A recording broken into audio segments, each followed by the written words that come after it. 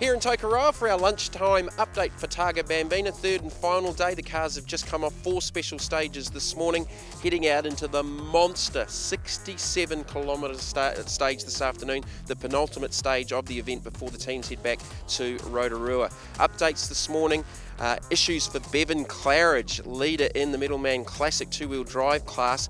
He broke a diff but managed to change it in between stages, and it didn't actually cost him any time. Just done a diff in the last stage, and boys, we've got one in the van, so hopefully we'll get started again before we run out of time.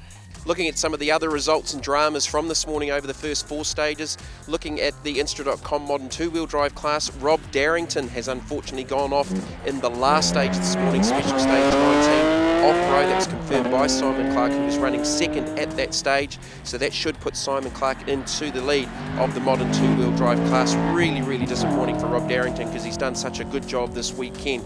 Glenn Inkster, we heard a story that his misfire had returned this morning. They thought they'd cured it last night, but then it mysteriously disappeared again in special stage 19 before they came in ahead to lunch. So they still maintain their lead of around 3 minutes over Nick DeWall, who's putting on such a fantastic display. So we're not too far away from getting out here, heading back to Rotorua. After the 67 kilometre long stage, we've got a small service back at Ridges in Rotorua, and then it's up to Paradise Valley for the final stage of the event. We'll bring you an end of day wrap up and all of the results from Targa Bambina.